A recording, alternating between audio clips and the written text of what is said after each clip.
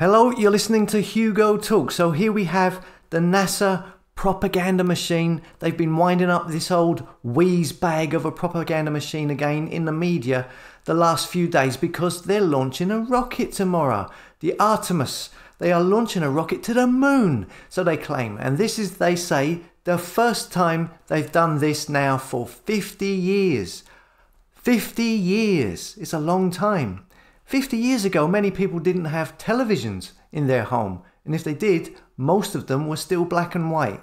Let's take a look at this clip and see what these people are banging on about. Nearly 50 years after NASA's last manned mission to the moon, the space agency is gearing up for Monday's historic rocket launch, kicking off its new moon mission, Artemis 1. CBS's Mark Strassman has more tonight from the Kennedy Space Center near Cape Canaveral, Florida. Well, first off, look at the state of this. Red, blue, the colours of your fake left-right democratic illusion. Looks like your fake GB News, UK's version of Fox News. This presenter's even got a red and blue tie. These presenters and their shows have reached the highest of heights of falseness. Off the radar, plastic look. It's a great sight seeing that Artemis vehicle on the pad. By the hour, Monday morning grows bigger, like a waxing moon for Charlie Blackwell Thompson and everyone at NASA. Can you give me an update on the weather, please? Artemis 1's launch director will give the go for liftoff. We have done a tremendous amount of testing here on the ground, and now it's time for the flight test.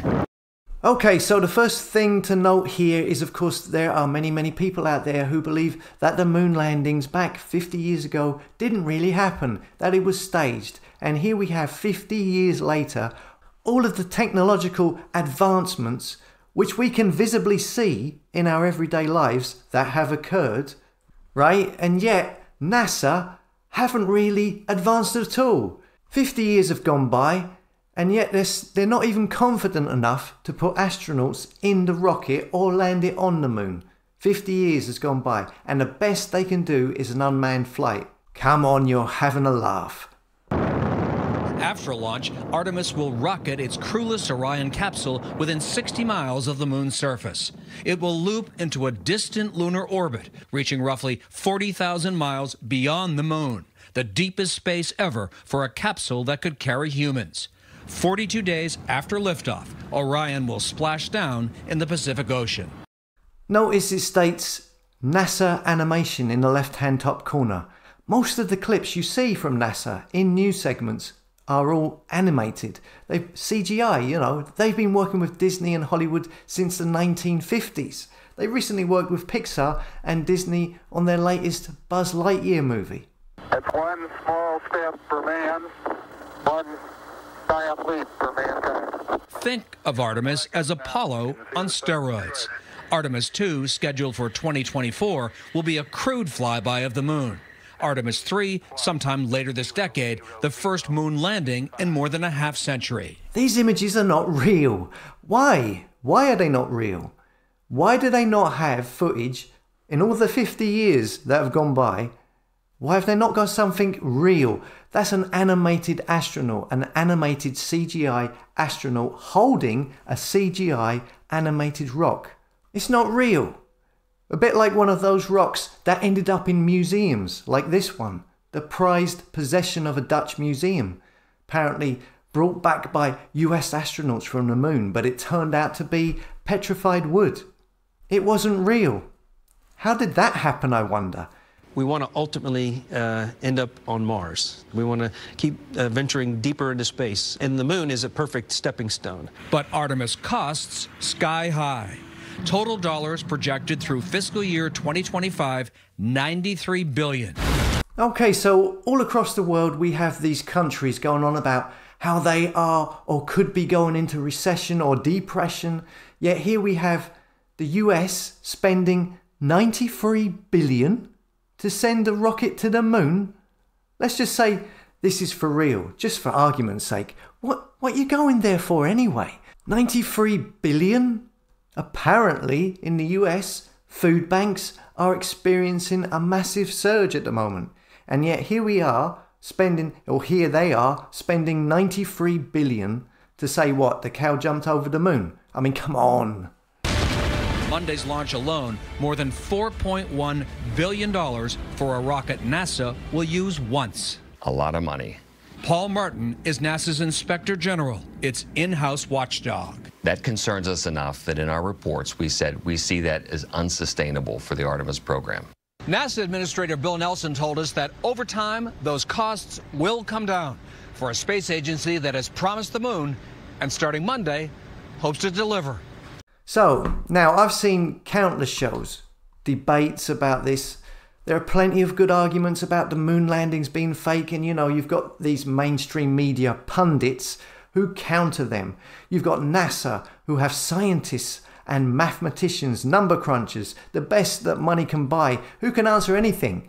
You've got one side claiming to debunk the other, and I'm not getting into all of that complicated stuff. I'm not a scientist, but just from an objective, logical standpoint, just looking at it simply, this really doesn't add up. You're telling me that 50 years ago you could land on the moon numerous times, have astronauts jumping around on the moon, having fun, driving moon buggies, playing golf, hitting a golf ball on the moon, and all of this is being filmed while doing it, and you're getting that footage back? They claim to be able to do this 50 years ago, but now 50 years later, all of those technological advancements that we can all see that have happened around us, and they launch a rocket, but they can't land it, and they don't want to put astronauts in the rocket. They're putting mannequins in the rocket. Right? All around us, we see all of this technological advancement. We can see it with our own eyes, 50 years, and yet NASA haven't advanced at all. In fact, they've gone backwards. And what is their excuse? This clip here, that NASA lost the data of the original moon landings. Check this out. I'd go to the moon in a nanosecond.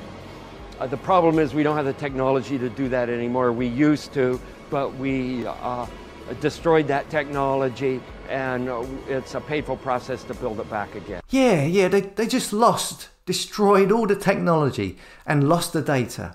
This sounds like, oh, my dog, he ate my homework. They said 50 years ago that landing on the moon was the greatest achievement of man. And yet you destroyed the technology. You lost the data. Come on, are you serious? I mean, this is not the first time. Here we see moon landing tapes got erased back in 2009. These NASA people are reckless with their stuff, aren't they? Reckless deleting, destroying data and footage that took decades apparently to earn through hard work. So reckless, so they are. Luckily enough, this gave them the excuse to do a complete digital makeover of the live footage or whatever. Who knows where they're going with that story? And this seems to happen to NASA frequently, losing stuff. Here's another clip. In just a few months, NASA's space shuttle program will take its last flight. But the ABC Action News I-team uncovered a problem at NASA happening on the ground. Investigator Michael George explains tonight. 8, 7, 6. They can put a man on the moon. 1. Booster ignition. But they can't keep track of the equipment they use to do it. That's according to NASA reports obtained by the I-team. Kennedy Space Center employees report just last year, nearly $500,000 of high-tech items simply vanished. Something's broke in the system. Suzanne Padone works for Inventory Management Solutions. Companies hire her to keep track of their inventory and make sure nothing falls through the cracks. We showed her what we found at NASA. It appears that there isn't really a process working year after year, and it's probably going to continually get worse. Yeah, this is a story that happens a lot with NASA. Oh, we lost it. Oh, we destroyed it. Oh, someone's taped over it. Check out this article here. NASA's latest moon mission is the dawn of a new space age. Really? Well, it sounds like you're going backwards to me. It says here there won't be any humans on NASA's big trip, but they will use free, high-tech mannequins. That's the term for human models used in scientific research. They will be filled with sensors that will test how the human body responds to space travel.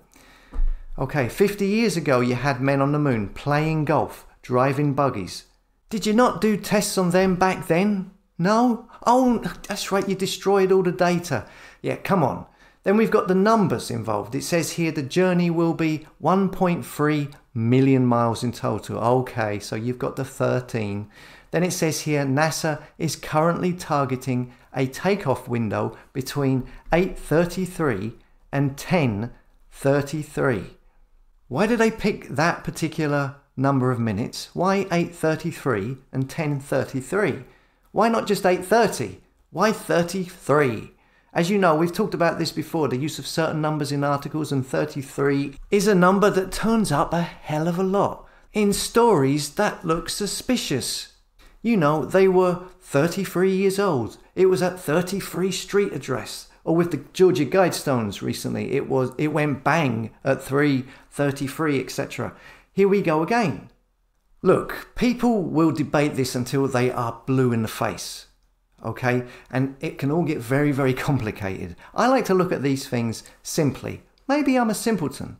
They claim to land on the moon numerous times. 50 years ago, astronauts could play golf on the moon. They could drive moon buggies back and forth to the moon numerous times. Yet 50 years later, all of the technological advancements, and yet they are too scared to put anyone in the rocket 50 years later. They say they couldn't do it for 50 years because they destroyed the data. They lost the original footage. How can an ordinary person not think, hang on, you know, this doesn't add up. This doesn't really make sense. Anyway, let us know what you think in the comments. Now, I know people will be saying flat earth this, flat earth that in the comments. Is Hugo a flat earther? Again, I've seen the videos about all of this. I've seen all of the debates. It's all very interesting and it's all very, very complicated. I mean, it can make your head spin. There is a lot of bias. I see a lot of shills on both sides, which is interesting. So there's a lot of sensitivity to this subject. Look, I don't know the answer, but I know what I feel. I don't trust these people. These NASA people, I don't believe a word they say, especially when it's, you know, plastered all over the fake stream media in a favourable way without anybody questioning it. But again, I can only believe what I see with my own eyes. Now, when I come out of my front door in the morning and I look around me, the earth, it looks flat, okay? If you want me to say the earth is round, then you're going to have to take me up high in the sky and show me this curvature so I can see it for myself, or better still, higher, so I can see the globe, okay? Otherwise, what you're expecting me to do is to take the word of other people. You're expecting me to believe in something without actually seeing it with my own eyes. I don't believe or trust these control freaks, so I can only go by what I see. Anyway, let us know what you think in the comments. As always, thanks for listening. Come and subscribe to HugoTalks.com, and I'll see you later.